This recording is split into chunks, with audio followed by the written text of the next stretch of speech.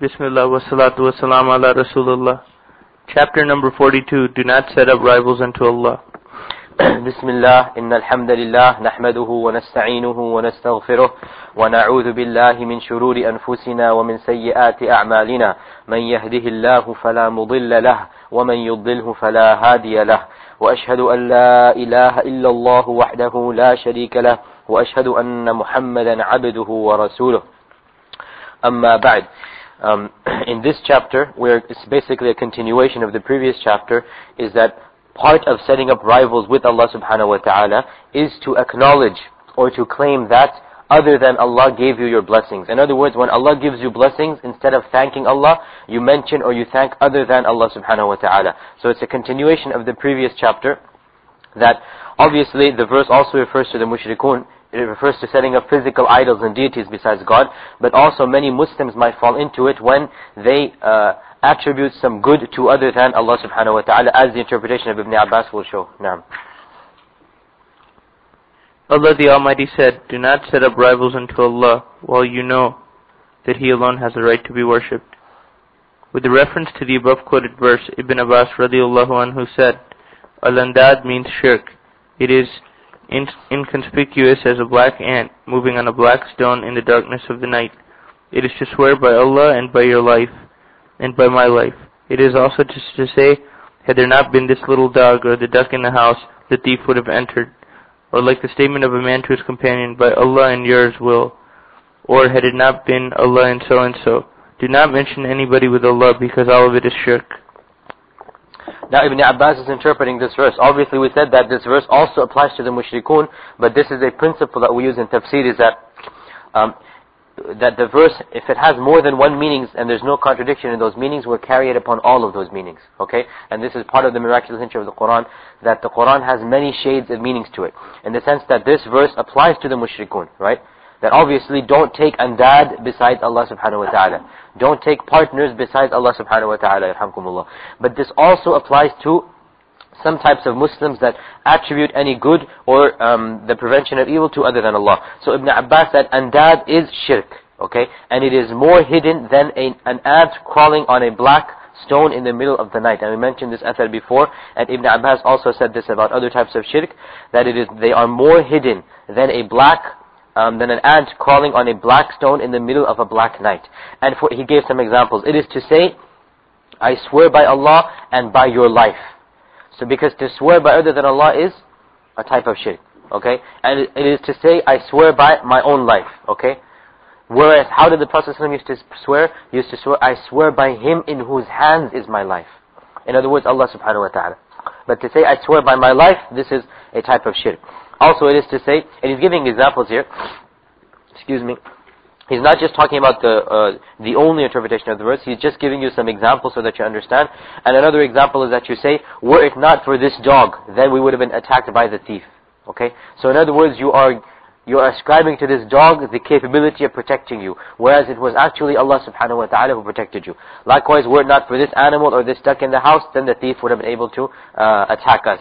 And another example he said is to say, whatever Allah wills and you will.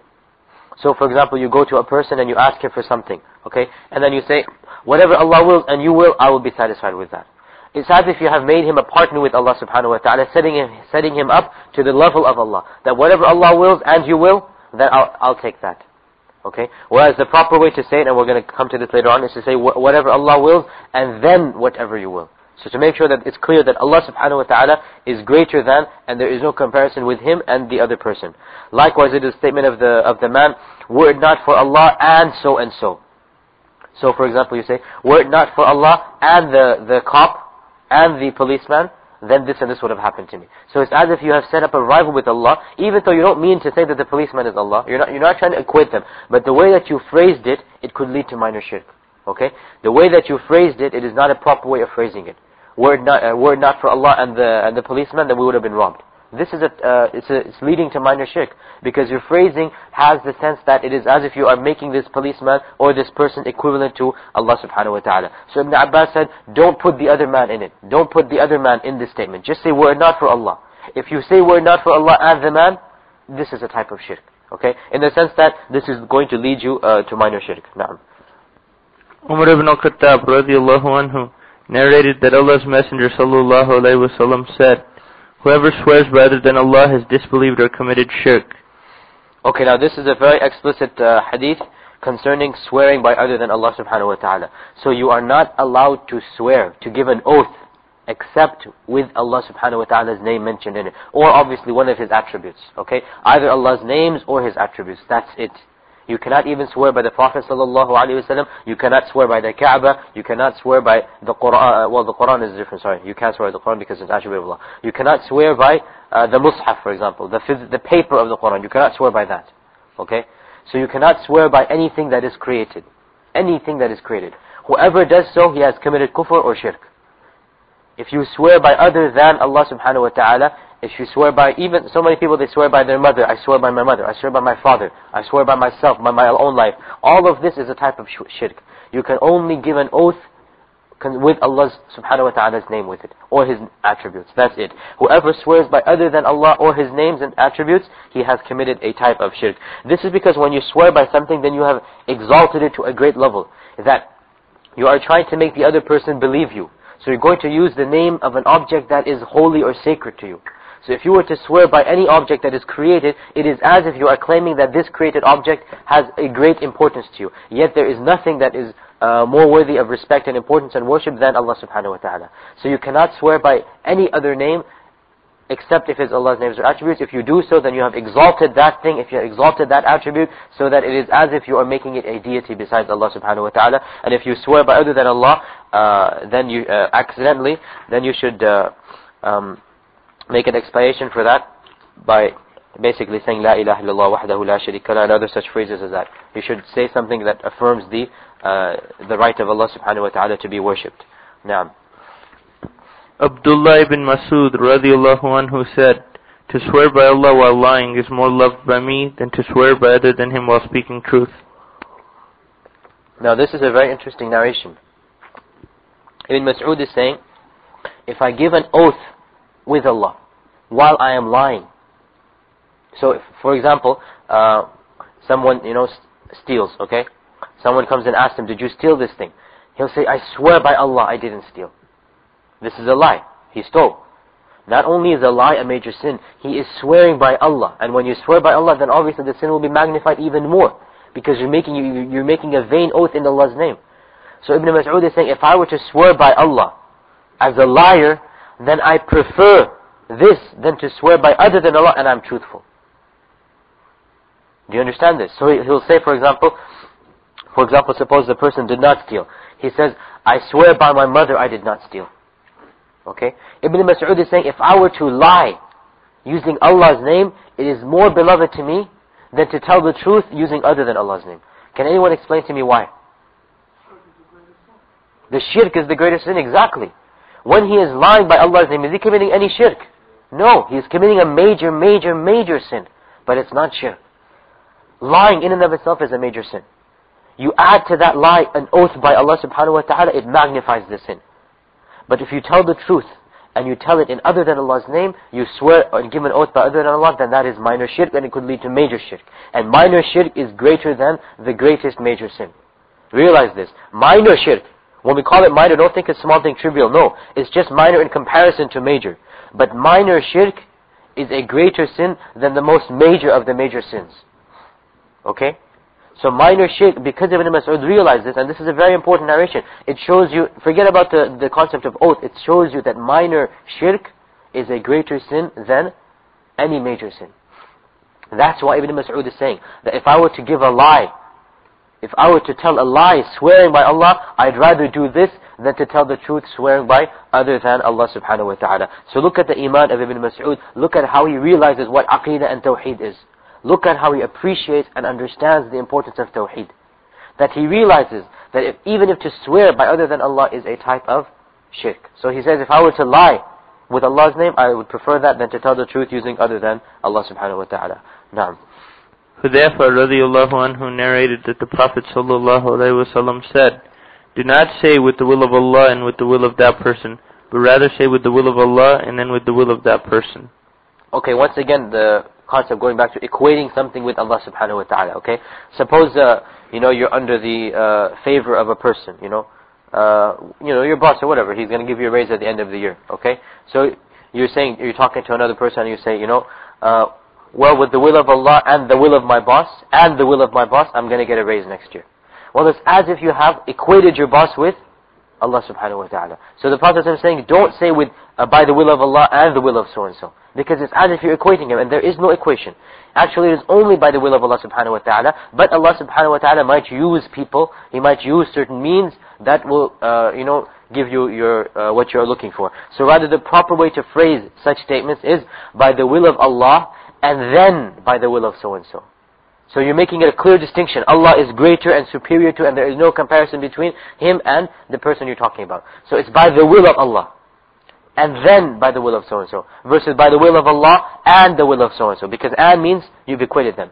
And then means you made sure that Allah subhanahu wa ta'ala is greater than, there is no comparison between Him and the person that you're talking about. So the proper way to phrase such things is, were it not for the will of Allah subhanahu wa ta'ala, and then the help of the policeman, okay, the robber would have attacked our house. Were it not for the will of Allah subhanahu wa ta'ala, and then the driver of the car, we would have gotten into an accident. You cannot say, were it not for the will of Allah and the skills of the driver of the car. No, you've equated them. You have to make sure there's a clear differentiation between Allah's power and Allah subhanahu wa ta'ala's will and decree versus anyone else. Okay, so the Prophet is telling you the proper way to phrase these type of statements. Naam. Yeah. Ibrahim. It is related about Ibrahim Nakhi that he detested to say, I seek refuge in Allah and in you. But it is permitted to say, I seek Allah's refuge first and then yours. He said, say not if Allah and then so-and-so, and do not say if not Allah and so-and-so. Likewise, the follow-up from the same thing, Ibrahim al-Nakha'i, by the way, he is one of the, I think we mentioned this. Huh? No. Ibrahim al-Nakha'i is one of the famous scholars of Iraq, and he was one of the teachers of Abu Hanifa. Abu Hanifa is one of the graduates of his school, but not directly under him. I mean, his students taught Abu Hanifa. And he himself, al-Nakha'i, is one of the students of Ibn Mas'ud. So he's in the middle. Okay? Because Abu Hanifa is from the Iraqian school, right? Everyone knows about Abu Hanifa was from Iraq, right? Kufa. And Abu Hanifa obviously was following the school of Ibn Mas'ud, because Ibn Mas'ud was also from Kufa. So Ibn Mas'ud taught certain students, those students taught Ibrahim al-Nakha'i. Ibrahim al-Nakha'i taught certain scholars, those scholars taught Abu Hanifa. Okay? So he died like in the beginning half of the 2nd century, like 100 somethings. So Ibrahim al-Nakha'i, he said, it is not permitted to say, how do you translate that, disliked? You translated disliked? Detested? Okay, yeah. It is not permitted is a better translation. It is not permitted to say that a person should say, I seek refuge in Allah and in you. It is not permitted to say that. Rather you should say, I seek refuge in Allah and then in you. Again, making a differentiation. Same concept we're talking about, okay? Likewise, you should not say, were it not for Allah and you. Rather, you should say, were it not for Allah and then for you. Okay? Same concept, but one of the athar of the Salaf talking about this concept. So basically, the point of this chapter was, we have to be careful who we attribute any good to. We have to be careful who we say prevented any evil from befalling us.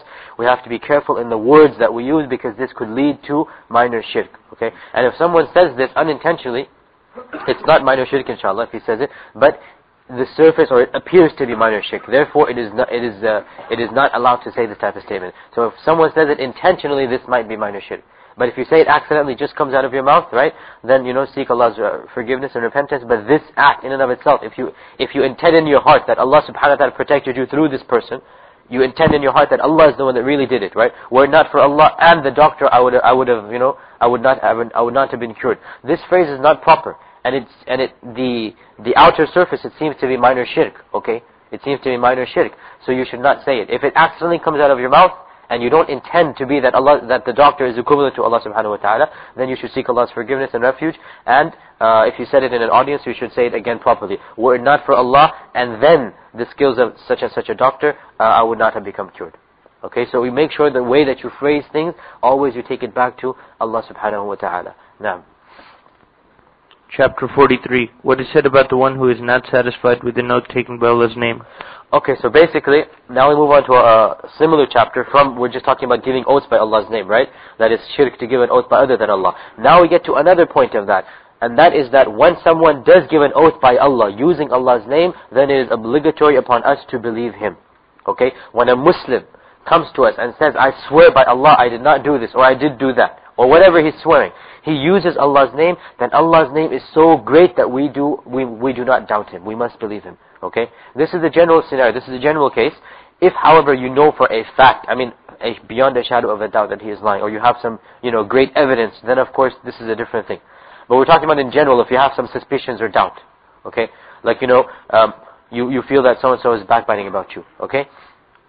He comes to you and says, I swear by Allah, I did not backbite about you. Those suspicions and doubts should disappear. He is using Allah's name. And to use Allah's name is a very big thing. Because Allah subhanahu wa ta'ala, who is He? He is our creator. And to use His name in vain is a grave, grave, grave sin. So if you were to presume that your Muslim brother is lying using Allah's name, then you are presuming very, very evil thoughts of your Muslim brother. That he would resort to such a level that he would use Allah's name in vain. So if he's lying, that's between him and Allah. At the surface level, you believe him. Like I said, unless you know for a fact. 20 people have come to you and said they heard himself, they saw themselves that such and such a person did this. Obviously, you know for a fact that's a different story. Doesn't matter if he, swears by Allah or not. In a court of law, even it would not hold. Islamic court of law, I'm saying, it would not hold. If there are so many witnesses that saw him do this, and he swears by Allah he didn't do it, obviously this is a different thing. Now, when you have certain evidence, what we're talking about, when you have suspicions or doubts, when a person swears by Allah subhanahu wa ta'ala, then it is not allowed to deny his oath. It is not allowed to disbelieve in him. Now, Ibn Umar radiallahu anhu narrated that Allah's Messenger sallallahu alayhi wa sallam said, do not swear by your forefathers. Whoever swears by Allah, let him speak the truth. And the one from whom the oath is taken in the name of Allah should be satisfied with it.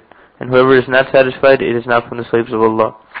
Now, in this hadith, the Prophet ﷺ is saying, don't swear by your forefather. This was a common thing in the Jahiliyyah times, and it still existent in many cultures, that you swear by your forefathers. Your father, your grandfather, your ancestors, anyone. Okay? And then the Prophet ﷺ said, whoever swears by Allah, then let him tell the truth. This is a warning. If you swear by Allah, to tell a lie in and of itself is a sin. So this doesn't mean if you don't swear by Allah, you can tell a lie. No, to tell a lie obviously is a major sin. Okay, but the Prophet ﷺ is re-emphasizing, if you do swear by Allah, then make sure you are telling the truth or else. Make sure you're telling the truth or else. And then, the flip side of the coin, if someone swears to you using Allah's name, then be satisfied. If a Muslim comes to you and he uses Allah's name, accept what he says, don't cause any problems about it, believe him at face value.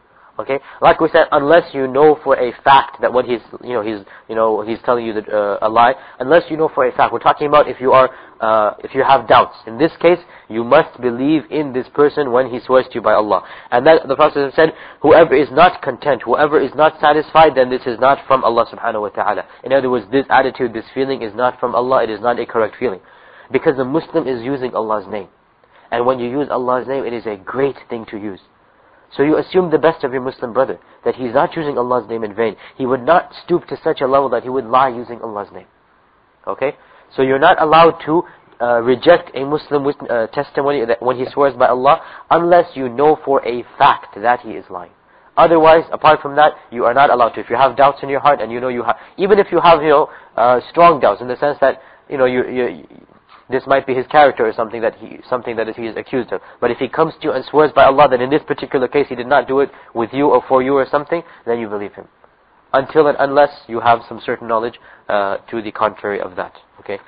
Now, chapter number 44.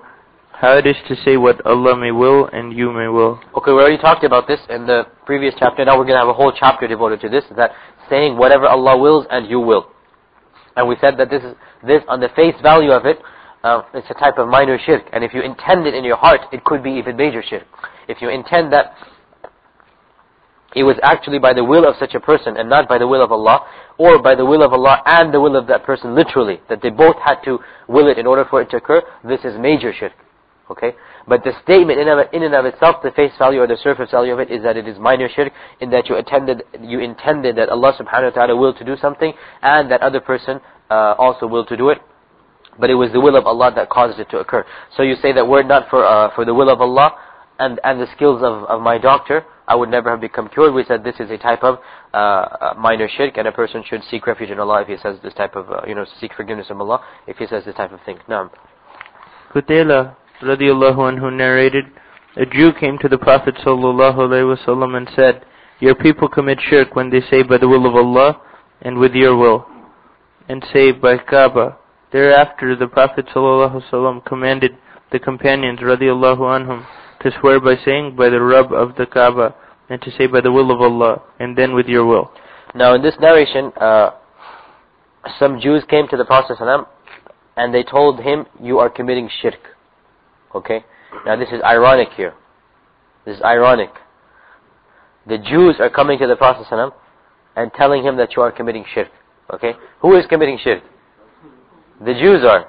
Right? The Jews have rejected Allah and His Messenger. Okay? They have committed open blasphemy, and this is, some of the ulama say that the reason that Allah subhanahu wa ta'ala willed this to occur was so that the Jews themselves could realize at their own testimony that they were guilty of major shirk. They're coming and telling the Muslims they're guilty of minor shirk, right? And they're forgetting that they themselves are guilty of major shirk. So some of the ulama, they said that of the wisdom of this narration, of the wisdom that Allah subhanahu wa ta'ala caused the Jews to come and not a Muslim, or not the Prophet himself beforehand, is to give the Jews their own testimony against themselves, okay? Is that the Jews will testify against their own selves without even realizing it. When they come to the Muslims and they're accusing them of minor shirk, right? They're forgetting that they themselves are guilty of major shirk. Okay, so there is irony here, and this is a testimony that can be used against the Jews themselves. Okay, but the point is that the Prophet ﷺ agreed with what they said, and he changed what the Muslims were doing. So what did the Muslims used to say? The Muslims used to say, whatever Allah wills and you will. Like we said, you equate them. And they would swear by the Kaaba. And this was the Jahiliyyah custom to swear by the Kaaba. I swear by the Kaaba. Is the Kaaba created or not? Yes, it is a holy place, but it is created. Therefore, you are not allowed to swear by the Kaaba. So the Prophet ﷺ then commanded the Muslims that whenever they swore, they should swear and say, by the Lord of the Kaaba. And of course, you can say by the Lord of anyone, by the Lord of me, by the Lord of myself, by the Lord of my mother, by the Lord of my father. The Lord, obviously, then goes back to Allah subhanahu wa ta'ala. Okay? Likewise, he commanded them to say, whatever Allah wills, and then whatever you will. Okay? Whatever Allah wills, and then whatever you will. Okay. Now, next narration. An-Nasa'i also reported the hadith of Abdullah ibn Abbas radiallahu anhu. Once a man came to the Prophet sallallahu alaihi wasallam and said, with the will of Allah and also with your will. He sallallahu alaihi wasallam then said, have you made me an associate with Allah? Rather, it is what Allah alone wills. In this narration, we see the eagerness of the Prophet sallallahu alaihi wasallam to protect Tawheed. We see the swiftness with which he made sure that shirk was eradicated from its very roots. A man came to the Prophet ﷺ and said, whatever Allah wills and you, meaning the Prophet Muhammad ﷺ. So immediately the Prophet ﷺ got angry at him and said, have you made me an associate with Allah? Have you made me equivalent with Allah subhanahu wa ta'ala? So look at the swiftness that the Prophet's reply came with. Even though, inshallah, the Muslim that came, he didn't mean to do shirk. He didn't mean that Muhammad ﷺ is Allah or equivalent to Allah. But out of respect and love for the Prophet ﷺ, he said, whatever Allah wills and you will. Okay? So immediately the Prophet ﷺ said, have you made me an associate with Allah subhanahu wa ta'ala? Rather, whatever Allah wills alone is what occurs. I don't have a say in what occurs. Whatever Allah wills alone, that is what occurs. And look at the Prophet ﷺ's response himself, that he himself is saying, that I am not worthy of being elevated to the status. Don't make me to the level of Allah subhanahu wa ta'ala. And yet even a few days ago I was talking to a brother, and he was telling me this whole earth was not created except for the Prophet Muhammad sallallahu alaihi wasallam. The only reason that this earth and all of us were created was because of the Prophet sallallahu alaihi wasallam. Okay? Imagine had the Prophet sallallahu alaihi wasallam heard this. This is major shirk, not minor shirk. Imagine had the Prophet sallallahu alaihi wasallam heard this. What would his reaction be? What the man has said in this hadith is a type of minor shirk. Whatever Allah wills and you will. The Prophet ﷺ immediately responded against him. That have you made me a partner with Allah? Have you made me a God besides Allah? Have you taken me to be an equivalent to Allah? Rather, whatever Allah wills alone. And yet this group, basically the Barelvis, they say that the purpose or a reason of existence is not the worship of Allah. It's because of the Prophet Muhammad sallallahu alaihi wasallam. Were it not for the Prophet sallallahu alaihi wasallam, we would not have been created. So our purpose of creation is the Prophet Muhammad sallallahu alaihi wasallam. And this is imagine, I would just what would the Prophet's reaction be if he had heard these type of statements? You know, how angry he would have gotten. When he heard this slight statement, immediately he responded, have you made me equivalent to Allah? And imagine had he been around, like the Quran says, that on that day, the day of judgment, those that are followed, right, will cut off the ties from those that follow them. Right, you understand this? We went over this verse. Those that are followed, meaning like Jesus Christ and all of the angels and the Prophet Muhammad ﷺ, even with this group, they will cut off their ties with these type of people. In this world, they have wasted their whole lives presuming that they love so and so. The Christians have wasted their whole lives, the pious, quote-unquote pious amongst them, believing that they love Jesus Christ. And yet on the day of judgment, Isa a.s. will cut off all relationship with them. Likewise, these extremist Barelvis, right? They have wasted their whole lives presuming that they love Allah's Messenger. And they have forgotten the worship of Allah and they have committed shirk with Allah subhanahu wa ta'ala. And on the day of judgment, the Prophet ﷺ will cut off ties with these type of people. And it is, you know, they have wasted their whole lives in this thing, presuming that they are earning the rewards of Allah, and yet, on the day of judgment, they will have nothing with them. Now, move on. Ibn Majah reported from Tufail radiallahu anhu, Aisha's brother from her mother's side, that he narrated, I had a dream in which I came upon a group of Jews, and said to them, you are indeed a good people had you not claimed Uzair alayhi salam the son of Allah. Then they said, you too are good if you do not say what Allah may will and Muhammad may will. After that I came upon a group of Christians and said to them, you are indeed a good people if you do not claim Christ the son of Allah. Then they said, you too are good if you do not say what Allah may will and Muhammad may will. Then the following morning I narrated the above event to some and came to the Prophet sallallahu alaihi wasallam and repeated the whole event. He sallallahu alaihi wasallam asked, have you told this to anybody else? I said yes. Then he sallallahu alaihi wasallam went to his pulpit and after offering praises to Allah said, Tufail had a dream which he already had communicated to some of you. You used to say a sentence which due to some hesitation I could not prevent you from. Henceforth do not say what Allah may will and Muhammad may will, but say what Allah may will alone. So in this hadith, Tufail, who was the half-brother of Aisha radiallahu anha, he saw a dream. Now realize dreams are a number of types, you know. Basically there are three types of dreams. A dream that comes from shaitan, a dream that comes from your own subconsciousness, and a dream that is from Allah subhanahu wa ta'ala. And a dream that is from Allah subhanahu wa ta'ala is 1/46 of prophethood, right? 1/46 of prophethood, like the Prophet said in the hadith. So a nightmare is always from shaitan. Anything that you see that is evil and terrifies you, it is from shaitan. So when you see a nightmare, what should you do? You say A'udhu billahi minash shaitanir rajim, and you nafath, yani like this. It's not a spit, you don't really spit, but it's the air is expelled in a type of spit. You say this nafath 3 times to your left hand side, and you turn around. If you are on your left hand, you go to the right hand. If you are on the right hand, you go on. You basically change position. Likewise, if if it was a very bad dream or you want to, it's encouraged to stand up, do wudu, and offer 2 rak'ahs also. And you do not tell anyone about your nightmare. No one. Your closest friend or your worst enemy. Don't tell anyone about your nightmare, because it is from shaitan. Okay? So you don't tell anyone about your nightmare. This is, unfortunately, many Muslims don't realize that. If you see an evil dream, or you see a relative die, or you see something bad happening, okay? This is from shaitan. Allah's dreams are always going to be good dreams. He's giving you some good tidings, okay? Shaitan is the one that terrifies you. You know, you wake up and you're terrified, you're scared. This is from shaitan, it is not from Allah subhanahu wa ta'ala. So, a man came to the Prophet and said, Ya Rasulullah, I saw as if someone cut my head off, and it was rolling on the floor, and I was running after it trying to pick it up, you know. So the Prophet laughed when he heard this, because it's a funny dream, and he said, don't inform others about shaitans playing with you at night, okay? Don't go and tell other people what shaitan played with you last night. He's playing with your imagination, he's playing with you, trying to scare you, okay? So don't go and tell other people about it, even though he went and told the Prophet ﷺ, okay? But don't go and tell other people about evil dreams. As for dreams that come from your own imagination, then, you know, the strange dreams that have no real meaning to them, you know, you just wake up, I mean, you know, you want to see someone, I mean, dreams that have no meaning to them, okay? They don't really have good or bad, it's just, you see yourself anywhere. And as for dreams that are from Allah subhanahu wa ta'ala, then they are a type of, you know, good news, a type of, you know, prediction, that inshallah will come true in the future. And this is the type of dream that you should only tell the people that you trust. The dreams from Allah subhanahu wa ta'ala, you should only tell the people that you trust and love. You should never tell your enemies and those that you feel might become jealous at you.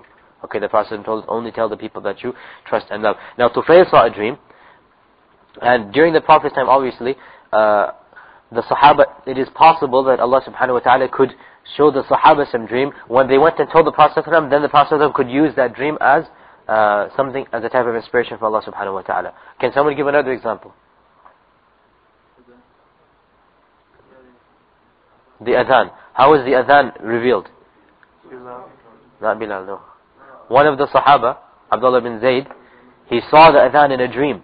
Okay, he saw the adhan in a dream, and when he came and informed the Prophet about it, that's when it became a part of our sharia.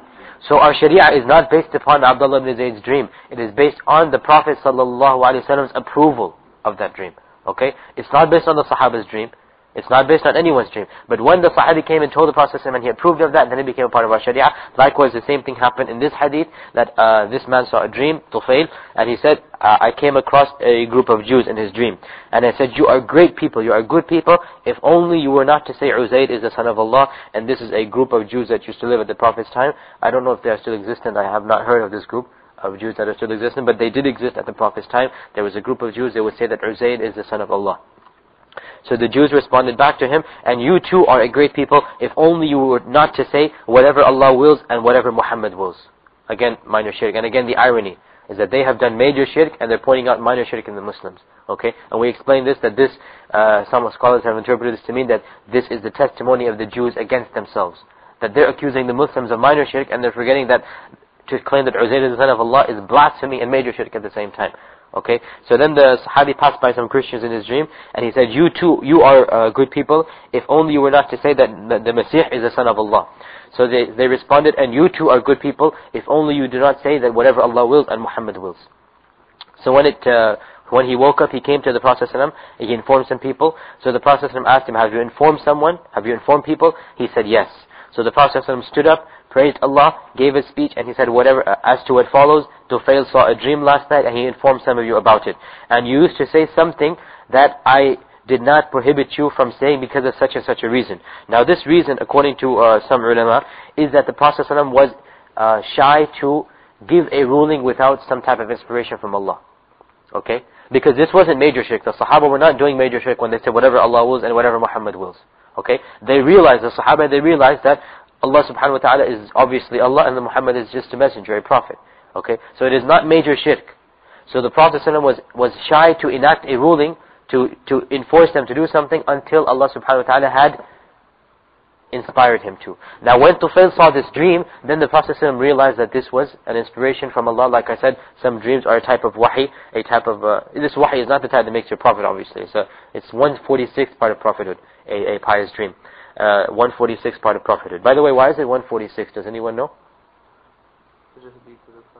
Well, there's obviously the hadith there, but why this particular number? The Prophet ﷺ said a pious dream is 146th part of prophethood. Anyone can guess a reason for this number?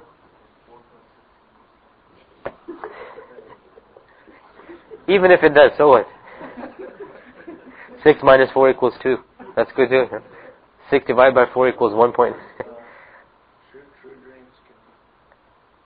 No, okay, no one knows. Let me tell you. Simple thing. How long was the Prophet a prophet? How many years? 23. Okay? Before the first surah was revealed, اقرأ بسم ربك الذي خلق, the Prophet used to see dreams in his sleep. Right? He would see a dream at night, and in the morning that dream would become true. How long did he see those type of dreams? 6 months, exactly. For 6 months before his prophet, before اقرأ بسم ربك الذي خلق was revealed, he used to see dreams every night. He would see something, and the next morning it would become true, just like the sun would rise up. I mean, as surely as the sun would rise up, like Aisha says, this is one of the first hadith of Sahih Bukhari. One of the first hadith of Sahih Bukhari. That the Prophet ﷺ, before his prophethood started, for 6 months he would see dreams that would come true the next morning. Whatever would happen in his dream, it would come true. Okay? So 6 over 23 equals, 0.5 over 23. 0.5 meaning because 6 months is half a year. Right? 0.5 over 23 equals 1 over 46. So true dreams are 1/46 part of prophethood. Is that fraction clear? Simple, right? Huh? Simple that. Huh? The Prophet would see pious dreams for 6 months, right? meaning true dreams for 6 months. And he was a prophet for 23 years. 6 months divided by 23 years equals 1/46. Okay? So that's why the ulama say he said 146. Anyway, getting back to the hadith. Footnote, back to text mode. So when Tufail saw this dream, the Prophet realized that this was Allah's, inspiration basically, that this should be stopped now. Okay? So the Prophet then said, do not say, Ma sha'Allahu wa sha'a Muhammad. Rather say, Ma sha'Allahu wahdahu. They used to say, Ma sha'Allahu wa sha'a Muhammad. Okay? And like we said, the reason that the Prophet did not prohibit them was because the Sahaba, they realized Tawheed. They were not saying this like the believers of today say. They realized Allah is Allah and the Prophet is the Prophet. They realized the difference. So this is not major shirk. This is not shirk. Okay? And so the Prophet was shy to enact a ruling, to command them to do something, even though Allah had not told him, that Allah had not revealed anything to him. So he was shy to give a ruling for himself. So therefore he said, such and such prevented me. In other words, he did not feel right to give a ruling from himself. He was waiting for an inspiration to come. When Tufail saw his dream, the Prophet ﷺ realized that this was a type of inspiration from Allah. Therefore he commanded them to stop saying this type of statement. Now, Chapter number 45. Whoever curses time has wronged Allah. Whoever curses time has wronged Allah subhanahu wa ta'ala. Okay? So in this, really a more correct translation, not wrong, but he has caused a type of harm to Allah. Now, can anyone harm Allah subhanahu wa ta'ala? No. So basically what the Prophet means in the hadith that we're going to quote is Allah subhanahu wa ta'ala knows best how this hadith means. We don't get into the details of it. Like we said about the names and attributes of Allah, we don't get into the howness of it. We do acknowledge and realize that nothing is capable of harming Allah subhanahu wa ta'ala. Like Allah said, that if all of mankind, the first of them to the last of them, and if all of the jinn, the first of them to the last of them, were to disbelieve in me, it would not change, or it would not make my kingdom deficient even in the least. Allah's kingdom is not, harmed or aided if anyone becomes Muslim or rejects him. Okay? But Allah subhanahu wa ta'ala knows best what He means by this type of statement, and we leave the meanings of this to Allah subhanahu wa ta'ala, while fully acknowledging and realizing that nothing can harm Allah the way that we understand the meaning of this word. Okay? Nothing can harm Allah subhanahu wa ta'ala at all. But we leave the hadith because the Prophet said it. We don't get into the exact howness of it. So basically, if someone were to curse time, then it is as if he is doing some type of wrong to Allah subhanahu wa ta'ala. What do you mean by curse time? So it was a custom of the Jahiliyyah that they would actually curse the time that something occurred. What an evil, Saturday that is. What an evil or what a bad Saturday. May Allah curse, or may that Saturday be cursed that this occurred. So you're cursing time. Okay? You're cursing time. This is different from describing time, that you say, oh, last Saturday was very bad for me, this happened. That's fine. You're describing what happened to you on that Saturday. You're not cursing that Saturday. You're not cursing time. You understand the difference? If you describe what occurred to you on a certain day, and you say, oh, that month of the year was, was very bad for me because this occurred. Okay? So you're just saying the time frame was bad. That's not cursing time. But when you literally go and curse it, oh, that month, may Allah curse that month. May Allah curse time, or may that time be cursed, may that day be cursed. This is where you have done wrong to Allah subhanahu wa ta'ala. Naam. Allah the Almighty said, and they say, there is nothing but our life of this world. We die and we live, and nothing destroys us except adhar. And they have no knowledge of it, they only conjecture. Now in this verse, Allah subhanahu wa ta'ala is describing the disbelievers in Him, the disbelievers in the Day of Judgment. They would say, all that we are living, all that we have is our life, the life of this world. وَقَالُوا مَا هِيَ إِلَّا حَيَاتُنَا الدُّنْيَا. The only thing that exists is the life of this world. نَمُوتُ وَنَحْيَا. We were going to live and we're going to die. We're just going to live these years and we're going to die again. That's it. There's not going to be a Day of Judgment, there's not going to be a resurrection. And nothing will destroy us except time. وَمَا يُهْلِكُنَا إِلَّا الدَّهْرِ. Nothing will destroy us except time. So in this verse, it is as if they're attributing the cause of death to time.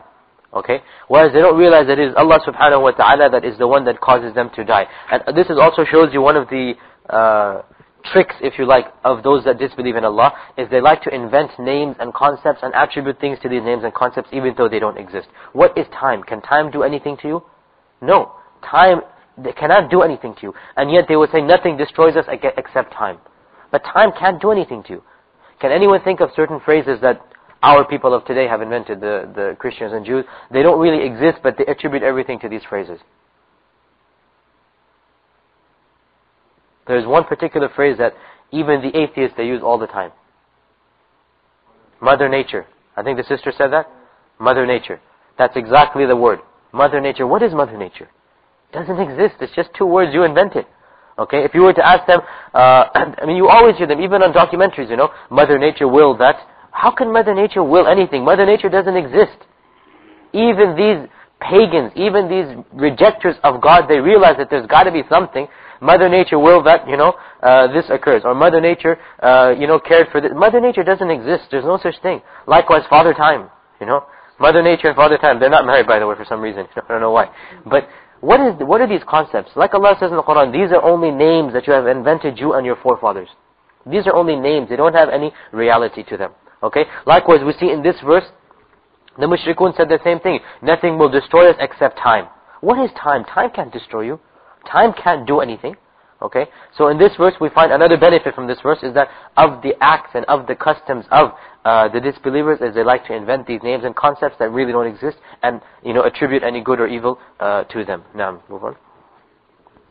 Narrated Abu Huraira radiallahu anhu that the Prophet sallallahu alaihi wasallam said, Allah said, the son of Adam wrongs me for he curses Adar, though I am Adar. In my hands are all things, and I cause the revolution of day and night. Go on, go on. In another version wherein it is said, do not abuse Adar, for Allah is Adar. Ad-dahr means time, basically. Ad-dahr means time. Okay? So, the Prophet ﷺ said, that Allah said, what type of hadith is it? Raise your hands. The Prophet ﷺ says that Allah said, how come not every one of you is raising his hands? Every one of you should raise his hands. We just did this yesterday, 2 days ago. The Prophet ﷺ said that Allah said, I still see it. Now you know what it is. Okay. Huh? What is it? No, you. No, when the Prophet says that Allah says. What type of hadith is this? We know you know Abdul Rahman, it's alright.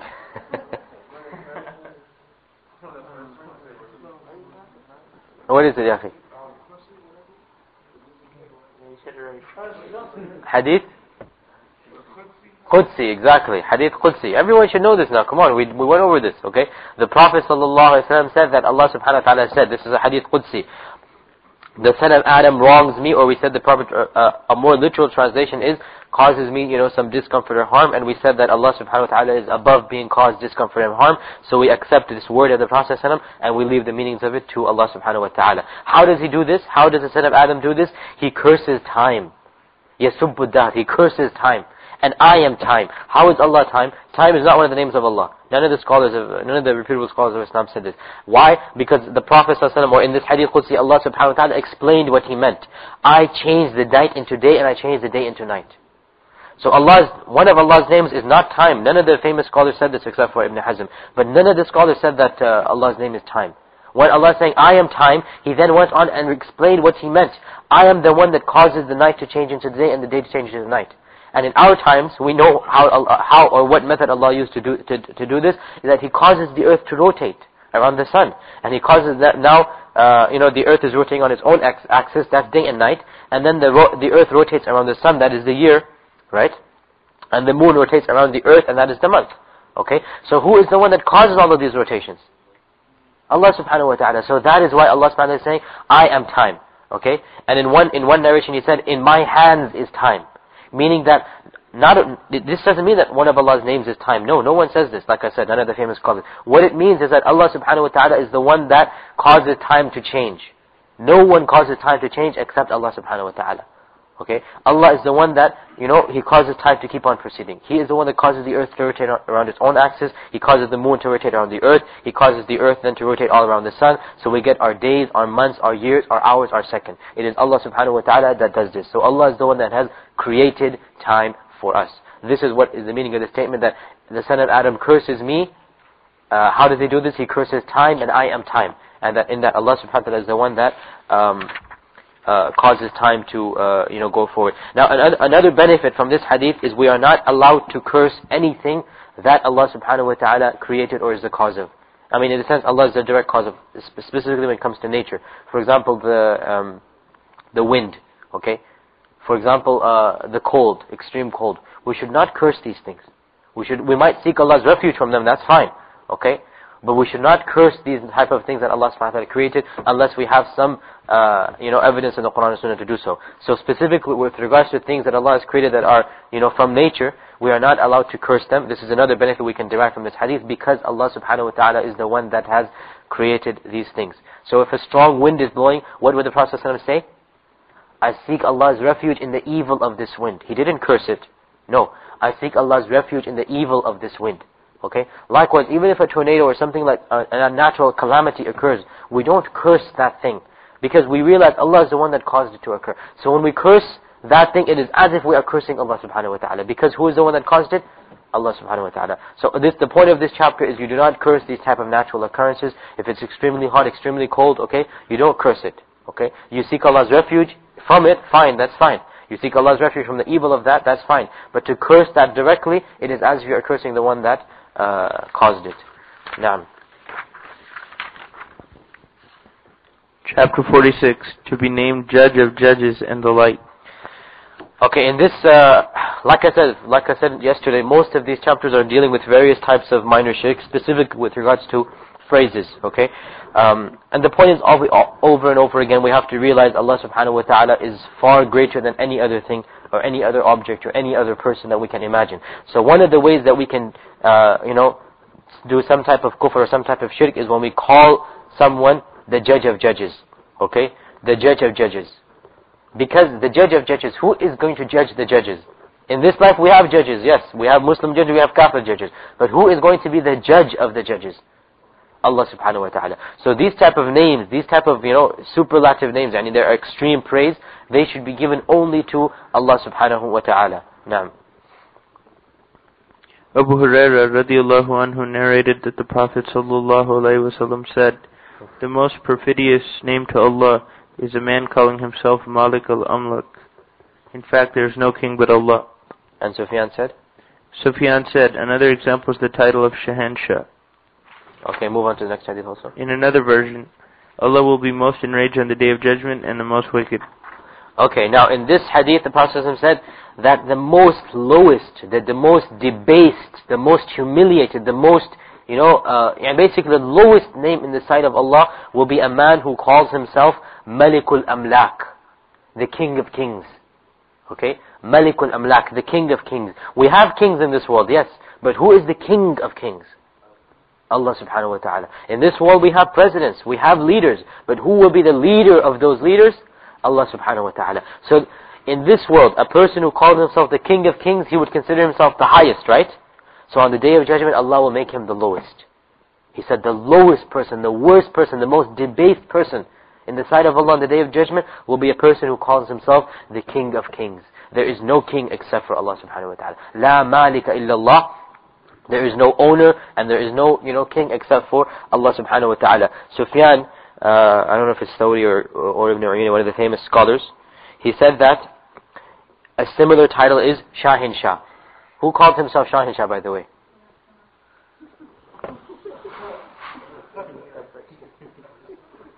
No, we're not talking about the restaurant in Houston. Even though that name should not be kept for the restaurant. But who called himself Shahin Shah? The Persian king, right? The the kings of Iran, right? The Shah of Iran, I think he also called himself, the King of Kings. Shahin Shah means the King of Kings. Okay, so we say the worst name in the sight of Allah will be a person who called himself the King of Kings. And now look at what the author said in his title, though. What did the author say in his title? Judge of Judges. What does the hadith say? So what is the author trying to show you? It's the same thing, but more than that.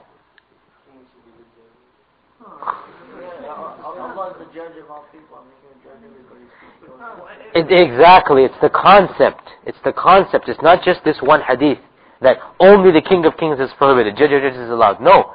In Islam, you go to the concept. You don't just go to the labels. Okay. When the Prophet ﷺ is forbidding the King of Kings, right? Then this automatically implies other such titles. The Judge of Judges. The Owner of Owners. The Lord of the Lord in itself, the word Rabb. Yes, the King of the universe, Malik Yawmiddin. Yeah, the King of the universe. Yeah. All of this is a type of shirk. I said this last year too when I was teaching this book, and I'm going to say it again, that I really and sincerely do believe this, that our modern day cartoons and our modern day movies are brainwashing our children to commit shirk. Okay? And I say this, I know this sounds real far-fetched and everything, but I say no, this is what I firmly believe, that cartoons, that these people, Hollywood and I don't know who produced cartoons, maybe, whatever these shows that produce cartoons, I sincerely believe that one of their aims and goals is to basically eradicate the concept of Tawheed in the minds of the children. That's why you find cartoons such as He-Man. What is his title? Master of the Universe. Okay? This title, Master of the Universe, Rabbul Alameen. This is exactly the meaning of it, Rabbul Alameen. Okay? I know it sounds funny, but think about it for a while. When your child is grown up, watching these type of things, okay? Superman, right? He can do anything he wants, right? He-Man. I don't even know what other cartoons are out there now. I mean, Hercules, okay? All of these type of things. All of these type of things, okay? By the way, Simpsons is meant to corrode family values. That's another thing. To treat your father with disrespect, okay? That's for another reason. Okay. So I'm being serious. If you think about it, ponder about it. When your child, from childhood, he's hearing these phrases, Rabbul Alameen, Master of the Universe, okay? Wallahi, I'm scared if you go to a child and ask him, who is the Master of the Universe? He'll say, He-Man. A Muslim child. If you go and ask him, who is the Master of the Universe, he won't think of Alhamdulillahi Rabbil Alameen. He'll think of every day at 5:30 he's going to see his He-Man, I don't know if are they still showing it or not. But the point is, these type of titles, these type of phrases, the stories of the children of old that used to be recited to, they were nice stories with morals to them. You look at, Aesop's fables, right? Very famous stories, right? Very nice, most of them. They have a moral to it. They have a theme to it. This is what the people of old used to teach their kids. Not superhuman ideas and, philosophies and people are doing it. When you're going to cause your child to be grown up on these type of thoughts and ideas, okay, what do you think will be his perspective of Allah and His Messenger? He say, what's the big deal? He-Man can do that too, He actually believes in these type of things, And I remember myself as a kid, we used to argue with other kids who is greater, He-Man or Superman, or, back then in the early 80s, these things were very hot, He-Man, Spider-Man, Superman, all of this, what is that other guy, that green guy? Hulk, yeah, we used to have literal arguments, literally. No, He-Man couldn't do this, Superman. But these people don't exist, You're causing your child to be brainwashed by these type of themes and ideas, so that when the real names and attributes of Allah are presented to him, he might even make fun of them, astaghfirullah. Or at the least, he won't think them as great as otherwise. Because he's already been exposed to these supernatural people that, supposedly exist. Okay?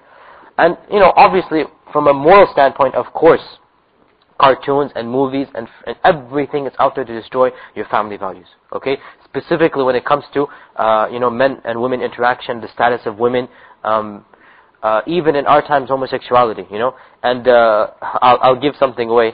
A few years ago, I used to watch, what's this called? Simpsons, right? And one show that I watched, okay, it caused me to stop watching that show afterward. It was a show dedicated to showing that homosexuals were normal human beings. The Simpsons, right? The whole show was dedicated to showing that gays are normal people. Now when your 10-year-old kid watches that, and he comes to the masjid and he hears that, and by the way, the whole point was, Bart, obviously the cool kid, right? He's taking and accepting this homosexual friend. Whereas the father, he is the backward guy, in his stupidity, and he's the one that's having fears about this, And Bart's real cool about it, so what if he's gay? No big deal, okay? Now, when your kid comes and he sees his uncles all talking about, gays and putting them down, who is he going to think of, Bart or Homer? Homer, obviously, and he's going to think himself to be Bart. Oh, look at these backward guys, they think like homosexuality. The point is, whoever examines these cartoons and these movies and these films and examines them not just like a blind person looking at the TV and but really examines what's going on, think and ponder about it, you will realize without a shadow of a doubt these people are out there to brainwash you. The people in charge of these organizations are all liberals. They are all liberals. They're not even of the conservative Americans, which is why even Orthodox and pious Christians don't even like this type of stuff. Okay? They are not the average Americans even. They are the liberals out there. They are out there to brainwash your children. They're out there to brainwash you. Okay? And unfortunately, too many of us fall for it. You know, we sit there and watch TV. We don't realize that. Forget the fact we're committing sins when we watch women and we see this music and all of this stuff. Forget that. The point is, these subtle concepts and images are ingrained in our mind and our heads. Okay? And this is the greater danger of television that not many people talk about. The greater danger of television and of movies and of all of this is that they end up brainwashing your children and even you. And that was a side point here, but like I was reminded of this when this, the Judge of Judges and the King of Kings came. Okay, you have so many of these type of movies and so many of these type of cartoons around. They're all talking about divine names and attributes. Only Allah is worthy of these type of titles, and they're giving them to other concepts that don't exist. So when your child will be really exposed to the names and attributes of Allah, I fear that he might just say, so what? He-Man's there or whatever. Or the least is that he will not appreciate it to the level that he should. Why? Because he's already grown up on supernatural stuff. He's already grown up on these type of people that can do this type of things. Whereas the proper stories that forget, okay, obviously religion has its place, right? But even the non-religious stories that you tell your child, if you go back to the past, you find that they were good stories. Stories that had some moral values to them. Stories that had themes to them. Stories that would make you think. The Hare and the Tortoise, for example, right?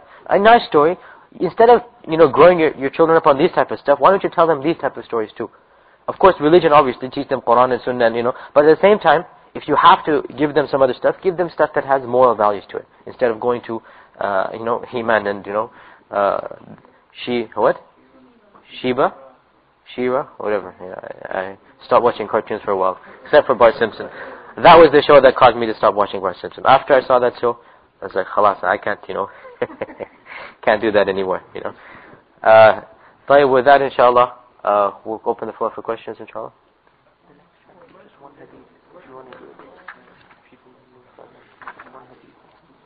Okay, yeah, we'll do one more chapter then, yeah. One more chapter. One hadith. Chapter 47, respect for the name. Brothers, can you Nabil? Chapter 47, respect for the names of Allah and changing one's name for the sake of that. So in this chapter, basically, again, the same concept when it comes to the names of Allah subhanahu wa ta'ala. When it comes to certain names, then obviously, just like we're not allowed to keep names that have a type of shirk in them, likewise, we're not allowed to keep names that show some type of, greatness or grandeur. We're not allowed to keep these type of names. So therefore, if we have a name that has some type of title to it or some type of thing that only Allah subhanahu wa ta'ala is deserving of, then we have to change it out of respect for Allah's names and His attributes. And this is why, for example, a person was called Abdullah in the Prophet's time, he would change it to Abdullah. Or Abdul Shams, right? He would change it to Abdul Rahman. The servant of the Shams, the worshipper of the Shams, he would change the name because this is a name of shirk and a name of kufr. Likewise, in our times, some common names are Abdul Nabi. Abdul Nabi is a common name, Ghulam Nabi is also not a proper name. Ghulam Nabi is not a proper name to have. Okay. Likewise, who can think of some other names that have shirk and kufr in them? What if you call somebody like Basit, you call them like Basit? Well, the names of Allah subhanahu wa ta'ala are divided into two categories. Those that you can call other people and call Allah, and those that you can only call Allah subhanahu wa ta'ala. For example, Ar-Rahman. Can you call anyone Rahman? No, you have to call him Abdul Rahman. How about Rahim? Yes, you can. Rahim means merciful. So if a person is merciful, you can describe him as being Rahim. But you cannot describe him as Ar-Rahim. Alif Lam, Ar-Rahim. When you add that Alif Lam, then it is only for Allah subhanahu wa ta'ala. Okay? So for example, Rabbul Alameen, Lord of the universe, right? No one can have this title except Allah subhanahu wa ta'ala. No concept, no human being can have this title except for Allah. So you have to divide names into those two categories. Basit is one of the names that is fine to give to a human being. But Abdul Basit is his proper name. Khalid, yeah, that's right. Huh? Khaliq, no. Creator, no. Abdul, some names that, Okay. طيب, so quote the hadith. It is narrated from Abu Shurayh radiyallahu anhu. His kunya was Abu Hakim. Abu Hakam. Abu Hakam. So the Prophet sallallahu alaihi wasallam once said to him, Allah is Al-Hakam, and His judgment is to prevail. Then Abu Shurayh said, my people came to me for adjudication of their disputes, and when I judge between them, both parties are pleased with my judgment. The Prophet ﷺ rejoined, How excellent is this? Do you have any children? I said, Yes, Shurhay, Muslim, and Abdullah. Then the Prophet ﷺ said, Who is the eldest? I said, Shurhay. Then the Prophet ﷺ said, You are henceforth to be called Abu Shurhay. Shuraih. Shurhay. Shuraih. Shuraih, alright. Okay, now Abu Shuraih came. His kunya Abu Shuraih was Abu al-Hakam. Hakam is one of the names of Allah subhanahu wa ta'ala. So therefore when he's called, and what does Hakam mean? The judge. Okay? So but since al-Hakam is one of the names of Allah, Abu al-Hakam, the father of Hakam, it is as if it's a type of challenge to Allah subhanahu wa ta'ala, right? Now, so the Prophet said, Inna Allah huwa al-Hakam. Allah is the only judge. Wa ilayhi al-Hukm. And to him all judgment belongs. Okay? This hadith shows you that when it comes to judgment, we have to go back to the Quran and the Sunnah, not to other laws. Okay? We have to go back to the Quran and Sunnah. So the Prophet, it is as if he's reprimanding him. Why is this your name? Abu al-Hakam. Okay? Why is your name Abu al-Hakam? Because, why does everyone understand why? Allah's name is al-Hakam. So it should be Abdul Hakam, not Abu al-Hakam, the father of Hakam. So they said, what was his excuse? He said, when my people, they differ, when they have a fight, right? They come to me. So I have that status, I am trusted by my people, they come to me, and I judge between them, and both parties are always pleased with what I judge. So the Prophet said, how beautiful this is. In other words, so mashallah, this shows that you have good qualities and good attributes, that your people will come to you and accept your judgment between them. Okay? So he said, how beautiful this is, but still he wanted to change his name. That doesn't give it a valid excuse if you have a name that is a, type of going against Allah's names and attributes. So he asked him, who is your greatest or who is your oldest son? Or do you have any sons? He said, I have Shuraih and Muslim and Abdullah. He said, who is the oldest? He said, Shuraih. He said that in that case, your name is Abu Shuraih. Abu Shuraih. So this shows you also that the custom or the culture is to keep your kunya after your oldest son. But this is not like you don't call this sunnah. You know, I mean, this is not something, but it's just the custom and the culture of the Arabs of their time. And, those that want to keep a kunya, it's allowed to keep a kunya. This is the way that you should do it. And it's not haram or shirk if you don't, or you do it otherwise. It's just, a kunya is just something, a title that you keep, Abu so-and-so, or so-and-so for the sisters, so-and-so. Aisha, the Prophet gave her the kunya of Abdullah, even though she had no Abdullah. But she just gave her the title of Abdullah. Okay? So if someone wants to keep a kunya, it's allowed, permissible for him to do so. And if he keeps it from his oldest son, then this is also encouraged, and it's no sin or no, problem if he doesn't keep one, or if he keeps one other than his son, as long as the meaning is correct. So the Prophet when this name Abu al-Hakam came, he changed it to Abu Shuraih. Why? Because Hakam is one of the names of Allah subhanahu wa ta'ala. Okay. Now also the name Abu al-A'la. Okay. Who is called Abu al-A'la, by the way? Mawdudi, right? Rahimahullah, we ask Allah to forgive him. This name is not correct according to many ulama. Because A'la is one of the attributes. So, Subhana Rabbiyal A'la. Okay? So, Abu al-A'la, right? There's, there's some type of problem in that name. May Allah forgive him and guide his followers to the truth in our times. But that name in and of itself, Abu al-A'la, is not a proper name. Abu al-A'la, because the same thing, this is Abu al-Hakam, and that was Abu al-A'la. Both of them are names and attributes of Allah subhanahu wa ta'ala. So the point is, when you have a name that has a meaning of shirk or a meaning of kufr, then you must change that name. You are not allowed to keep that name. Okay? You must change that name out of respect of Allah's names and attributes. With that, we'll take a break, inshallah. Question answers, and then take a break. Subhanakallahumma bihamdika, ashhadu an la ilaha illa anta, astaghfiruka wa atubu ilayk.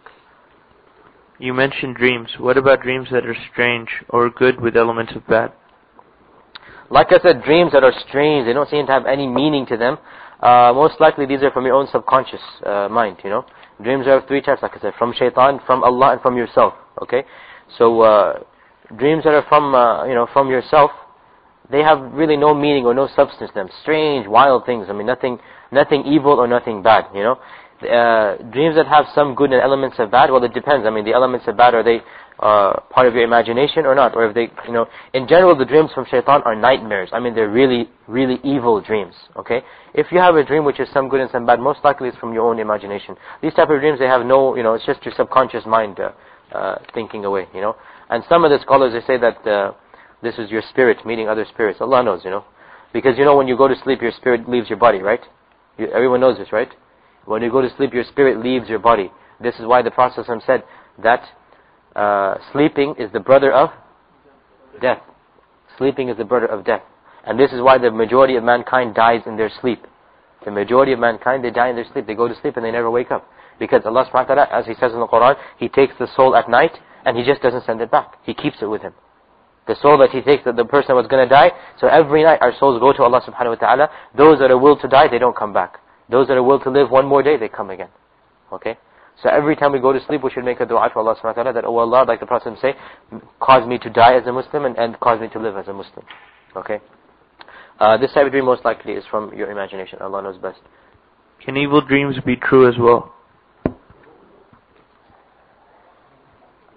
If a dream is a nightmare, then this is from shaitan, and we should not even think about it. We should not think about it. Okay?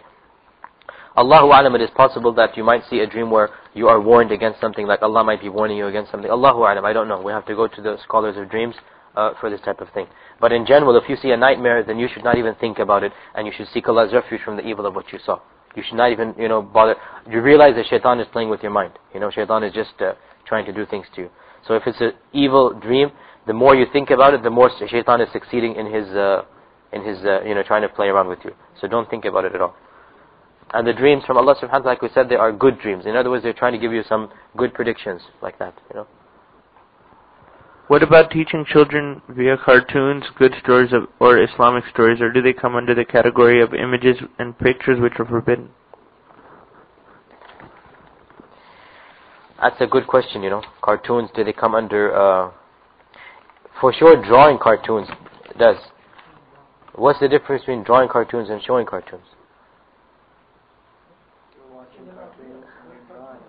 One is creating and one is just watching. For sure, the organizations and companies that are drawing these cartoons, they should stop doing them, and they fall under the images that are prohibited. Okay? There is no that when you draw a human being so clearly and explicitly, like these, what are some Islamic cartoons, Sulaiman or something, and the Invincible Abdullah too? Yeah. All of this stuff. Huh? I would add a puppet, a little evil puppet. Adam's world. All I say is, it is very sad that the state of the Muslims has degenerated to such a level where we need to use puppets to teach our children how to pray. That's all I say. It is very sad that in order to make our children be enthusiastic about prayer, we have to show them a little puppet and how he prays.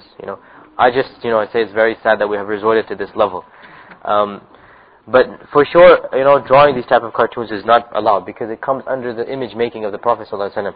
As for showing them, well, I don't think that you're going to have any cartoon that doesn't have music in it, right? All of these cartoons would have music in them, right? Well, music is haram without any doubt, I wouldn't encourage this. Besides, you have much better things to do than, show your children cartoons, Go out with them for a walk in the park is better than showing them this cartoon. Teach them Islamic stories, teach them morals, even, Aesop's fables, whatever. A lot of these stories are much better to tell your children than these cartoons, I would not encourage any parent especially, any Muslim, but any parent especially to have a TV at his home. I would not encourage any parent to have a TV at his home. Children become addicted to it and, they are brainwashed beyond repair sometimes, beyond repair. No. Is it okay to interpret your dreams and other people's dreams? What if it is very clear what is signified? Yeah, there's a good book by Abu Amina, you should read it. Dream Interpretation Based on Authentic Quran and Sunnah. I don't remember the title, but it's something like this, Dream Interpretation by Abu Amina. Do not buy the book that says Ibn Sirin's Dictionary of Dreams. Do not buy that book. It is not Ibn Sirin's Dictionary of Dreams, it is a forged document. Ibn Sirin, Muhammad ibn Sirin. Who is Muhammad ibn Sirin? Student of? No, keep on guessing. Huh? Ibn Sirin was a student of Abu Hurairah. He died 110 Hijriya. That book that is said Ibn Sirin's Dictionary of Dreams, right, it is not his book. Ibn Sirin was famous for interpreting dreams, but that is not his book.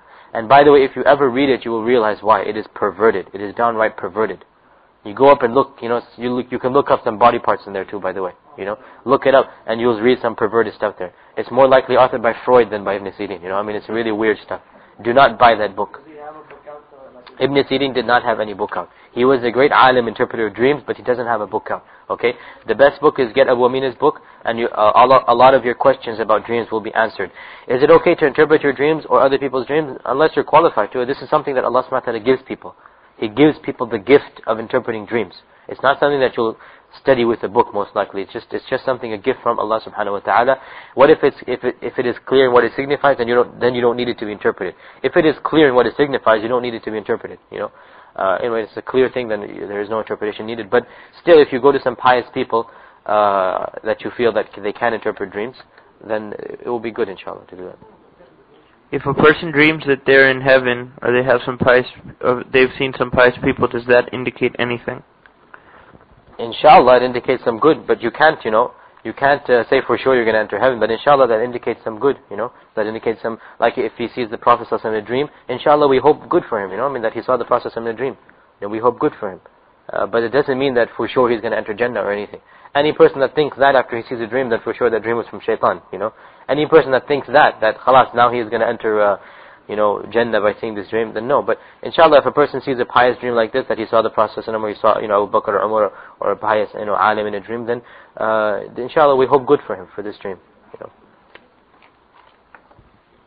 What if you know people who insist on swearing upon their husband and kids as they are much older than you? Is it sufficient to say A'udhu billahi minash shaitanir rajim when you hear kufr and you can't change it?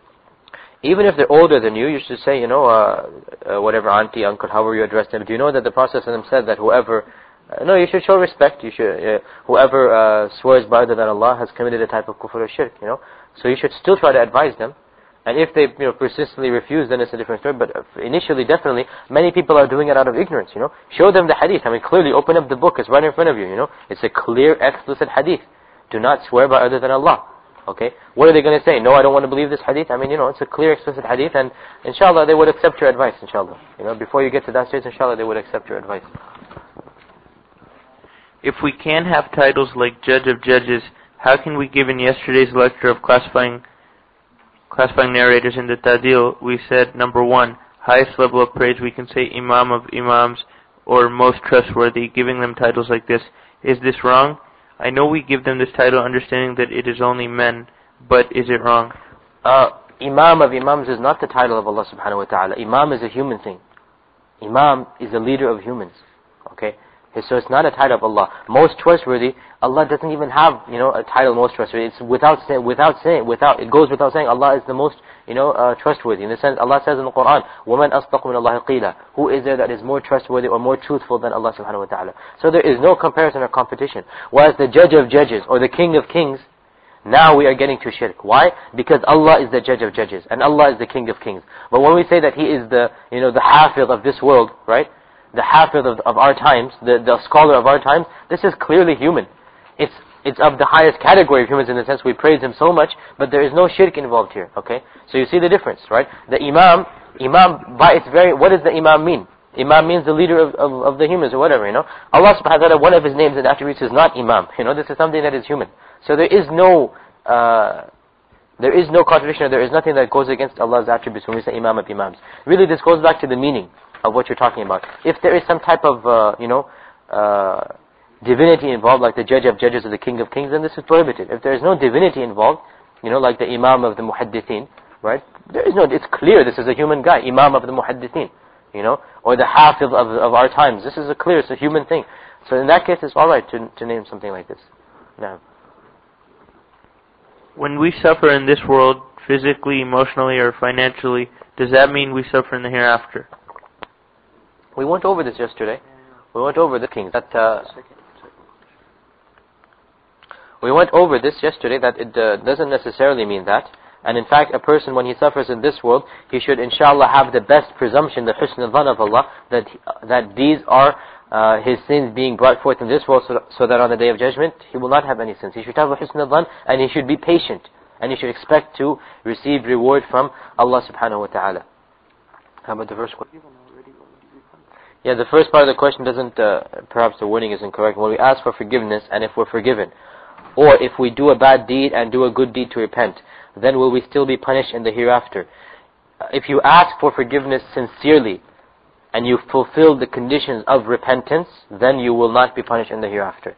The condition for repentance, we went over them a number of times. Who can remember them? The first condition for repentance is? No, repentance is tawbah. Sincerity. Sincerity, that you really sincerely want to repent for the sake of Allah subhanahu wa ta'ala. Okay? The second condition of repentance is to feel guilty. An-nadamu tawbah. The Prophet said to feel guilty is a part of tawbah. Okay? The third condition for repentance is you actually physically ask Allah, astaghfirullah, Allah forgive me. You physically, you say astaghfirullah, in other words, that ask Allah's forgiveness. Okay? The fourth condition is that you make a sincere intention that you will not return to that sin. Okay, and that intention must be sincere. You make a sincere intention to not return to that sin. Because obviously, if you know you're going to return to it, then there's a type of, not full repentance involved here. The fifth condition is that, where is it now? What was the first one? Oh, this increases your good deeds, the fifth condition. That you have realized that you have done some wrong, so this will automatically cause you to increase your good deeds. Okay? And the final condition is that if you have done a wrong to a fellow human being, then you go and return that wrong to, for example, you stole some money, you return the money. You backbited, you go and ask him his forgiveness. Okay? This is the sixth condition of tawbah. And if you do these conditions, inshaAllah, you will be forgiven, inshaAllah ta'ala, because Allah subhanahu wa ta'ala says so in the Quran and the Prophet says so in the Sunnah. That whoever repents sincerely, he will be forgiven. Let him find out, yeah. You spoke about things that didn't have souls, and how we can draw nature. But I thought everything worships Allah, and there is a hadith about a tree that cried because the Prophet ﷺ did not visit it. So does that mean we cannot draw trees? No, you can draw trees, because trees don't have the souls that we know it, okay? Allah knows how they have their life. Allah knows how they... Abdurrahman. Trees speak, but people shouldn't speak in classes, okay? Trees do have life, okay? But the type of life that Allah has given them is not a life with a soul, okay? Only animals and humans and jinns, they have souls, okay? So anything that has a soul, that is what is permitted to draw. When a man came to Ibn Abbas and he said he is an artist, okay? He draws for a living. Ibn Abbas said, I am only telling you what I heard from the Prophet ﷺ. The Prophet ﷺ said that the worst people on the Day of Judgment will be those who draw images. So the man became very frightened and scared. So Ibn Abbas, and he said, this is my only means of living. So Ibn Abbas said, if you must, then draw things that don't have souls in them. Mountains and trees and rivers. This is what he said. Roughly to this effect, So he said that it's okay to draw things that don't have souls in them. And he mentioned, trees and plants, okay? So plants, they are alive. And in fact, everything has been given a type of life by Allah. But of course, from our physical world, mountains are not living, okay? Walls are not living. But in the sight of Allah subhanahu wa ta'ala, they still do praise Allah. How? We don't know. But we're talking about life here. You're never going to kill a mountain, They don't have a life that you can take away. Whereas a tree, it has been given a life without a soul. And animals and men and jinn, they have been given lives with souls. So we're not allowed to draw those objects that have souls. That is what I said. No. This is in regards to the fiqh class.